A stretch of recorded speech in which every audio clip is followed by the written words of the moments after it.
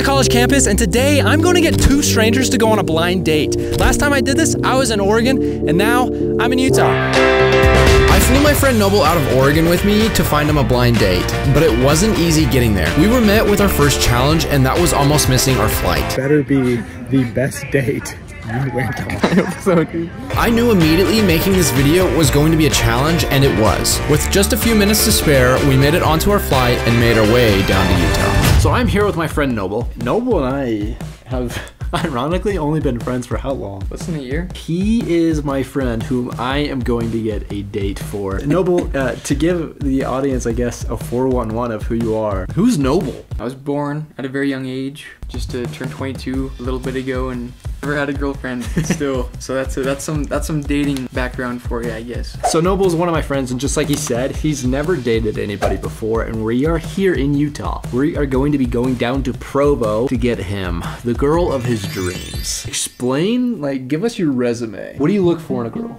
Somebody who is loyal, who has a good sense of humor, you know, get married someday, you know, settle down. More attracted to like brunettes and blondes. So just everyone except for redheads.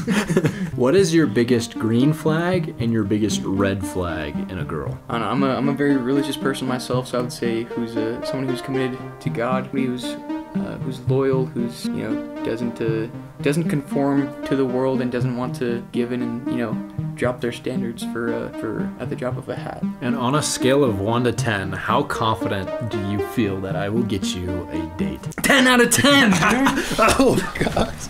Come on!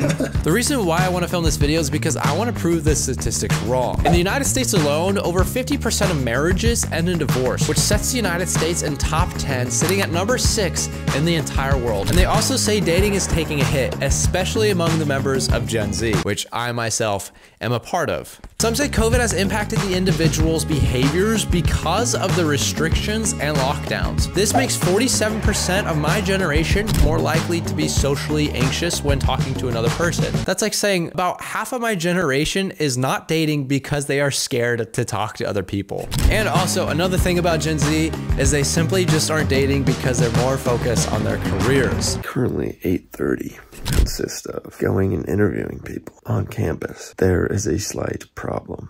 It's supposed to be thunderstorms today, so I'm hoping that just passes. And it's finals week for students. We got a lot against us, but we are gonna make it work. Also, check out this room I'm staying in. Even with the odds against us, we still took our chance and headed out to bring together two strangers on a date. We first made our rounds on the BYU campus for day 1. This was the toughest day of them all. We walked and walked, finding nobody to talk to. We went over the entire campus until we finally ran into somebody who could give us some hope. Do you know where like any good places where like a ton of people hang out at are on campus? The student center, like this tower you can see from here. Where the, okay, so over there. Okay. Any other like areas? I'm not sure right now where a lot of people are. Kind of behind that tower. Okay, so we got that tower and then that tower. Yeah. Gotcha. Thank you so much. So we just talked to somebody that was pointing us into that direction. That did say that we were able to find some students there. We were kind of in that general area, but we did not check that. And then there's a building over there where they said we could also find people. So fingers crossed. They look like they're not giving us really any hope right now. Yeah, if this doesn't work, we have 2 more campuses we're gonna try out because I need to get Noble, who's behind the camera. I need to get him a date because this needs to work, guys. I need to show you how dedicated I am, okay? Back on the hunt. And so the hero went back on his adventure, retracing the steps of despair until a light came shining and hope seemed to have been found. I'm like whispering. How is it? Cool. Excuse me? You had our headphones in. It's every time? Oh, sorry, I don't have time. Sorry. All good. Hey man, can I ask you a couple questions real quick for like 2 minutes of your time? Excuse me? Can I ask you like 2 minutes of your time? It'll be really quick. Yeah. We're just doing a quick survey. So one of the questions is like, how is like the dating life on BYU?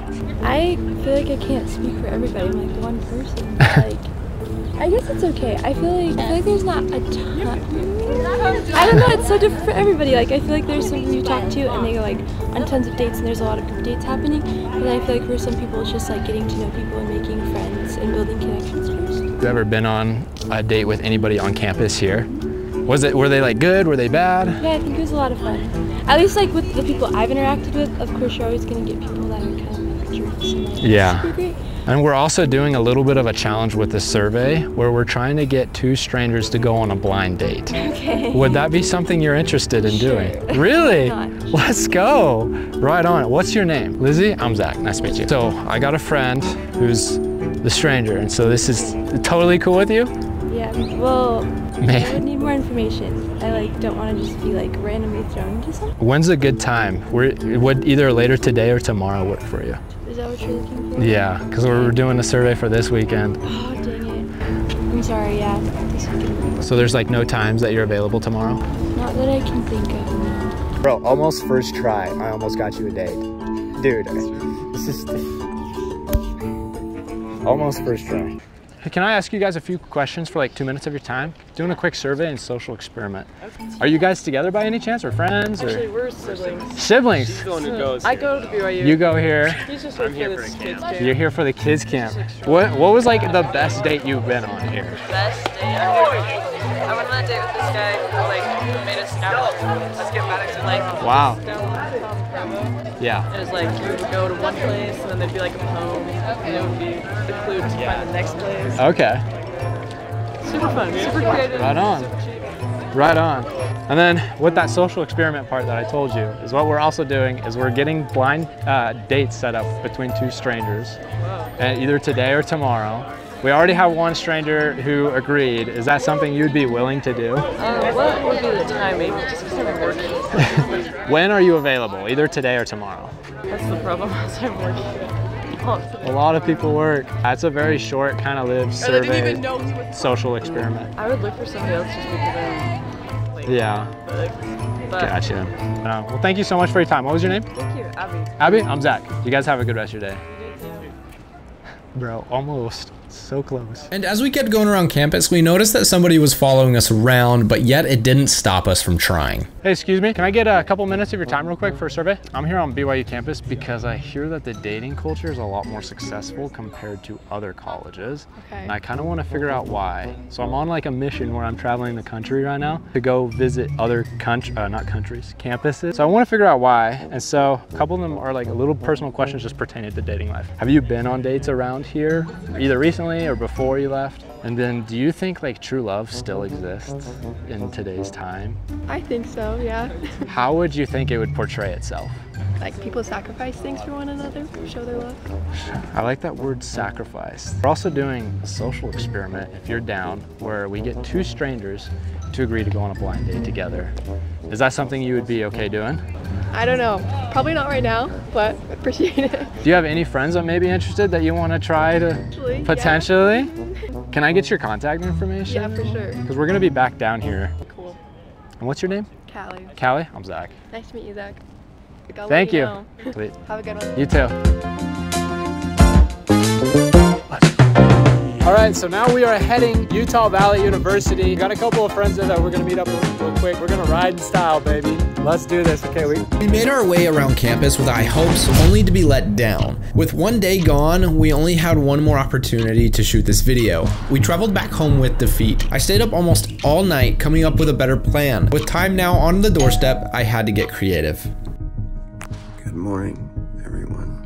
Welcome to day 2, Operation Cupid. I kept feeling pulled back to BYU and to the interactions I had a day before, so we traveled back down south to give it one more go. On the train, I had an idea that could have changed the current trajectory of this video. Instead of doing it later, we had them to come in now. They can't do later. That's a good idea. That's a sick idea. It's gotta work. It's perfect. We walked around campus with a new approach, hoping being up front would help the situation. Strangers to go on a blind date together, and we're like trying to wrap up filming and everything. And we want to give people the opportunity to tell an interesting story and to take risks in life. And so we were wondering if that's something you'd be willing to do. I'm really sorry. I have to go get my ID. I don't know anybody Okay, yet. it's a spontaneous video. Okay, so. sorry. We're not giving up hope. I have one more trick up my sleeve and it's going to work. All we have to do is just talk to more people. But there is a surprise at the end of this video. That is that trick up my sleeve, and I think it might be the best bet. Yes, that is right. I had a trick up my sleeve, and little do you know, this trick would be the grandest of them all. Ha ha ha. After feeling like I was giving another L, later that night, we went to the roller rink and hit things off. It was truly the best night of the trip.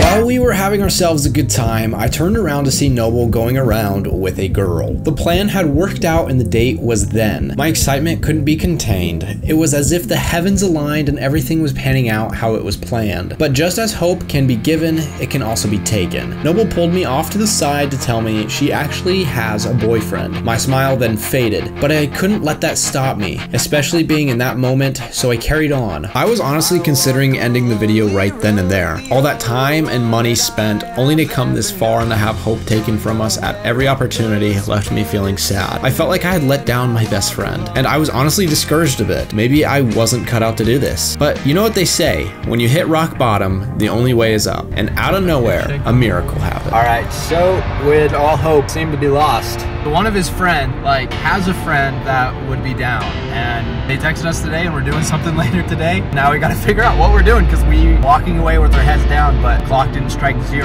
Saying picnic?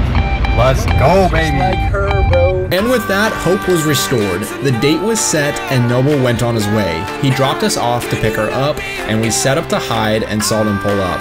There he got out a blanket and some snacks for a picnic, and there she appeared, Noble's blind date. We were there for hours on end. Both Noble and his date talked and talked. Of course, I had to react to it.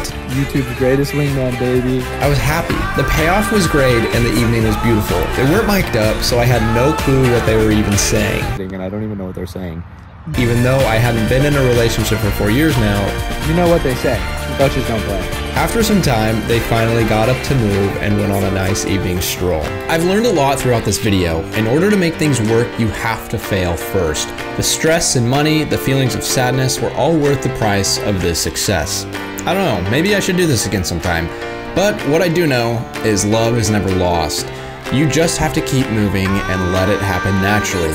So who knows, maybe one day I'll go on a blind date of my own and could tell a spontaneous story.